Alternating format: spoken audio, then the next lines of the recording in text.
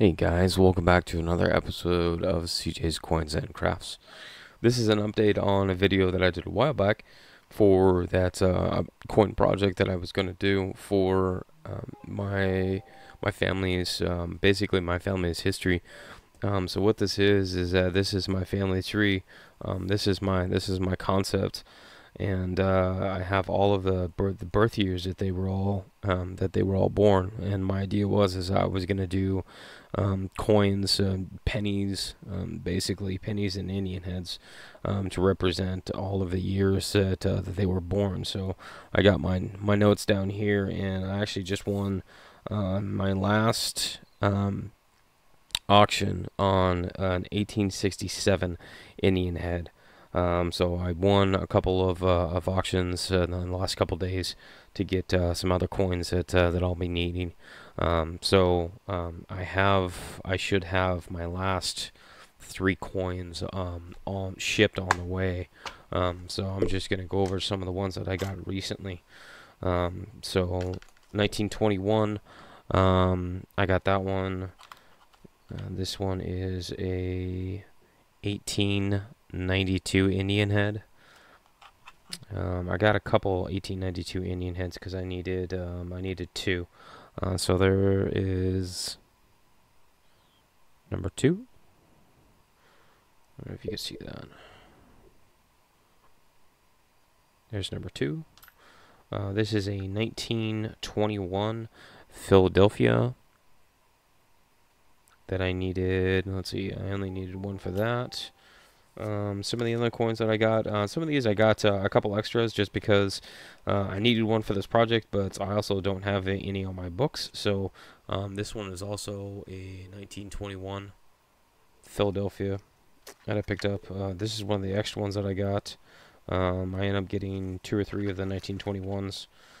This one is just an extra that'll go in my book, but these are the ones that I'll need for my project here. This is a 1903.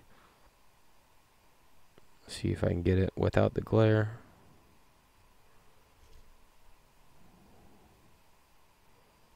Or maybe not. Yep, 1903 Indian head. This is an 1897 Indian head. Down right there.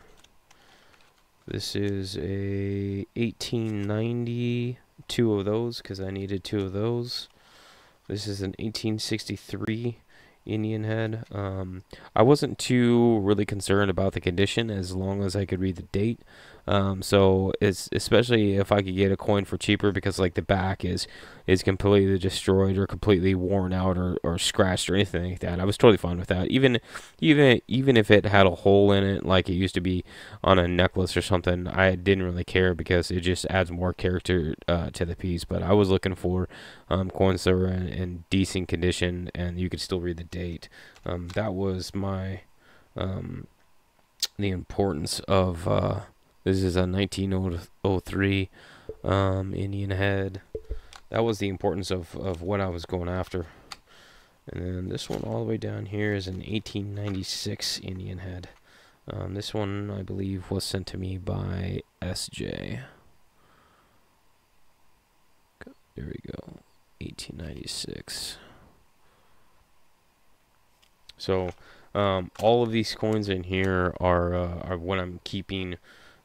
All of these up here are just what I went through and I picked out of what I had sorted from boxes that I had been collecting, and I just sort them all. So these will all go. These are ones that came out of my I guess storage that will go into the project. So I'm happy to announce that I will be having all my coins here shortly. So that means that I can actually go through and start putting this one together. So the size of this is probably going to be about two pieces of paper, about landscape big. So you guys can get an idea of how portrait size paper, two sheets big. It's like a brown frame, and what I'll do is I'll take all the pictures and I'll put them up the picture, the name, and then the year with the penny associated to the year that they were born, and this will all be framed in, and this will go to my grandpa and grandma that currently live in Montana.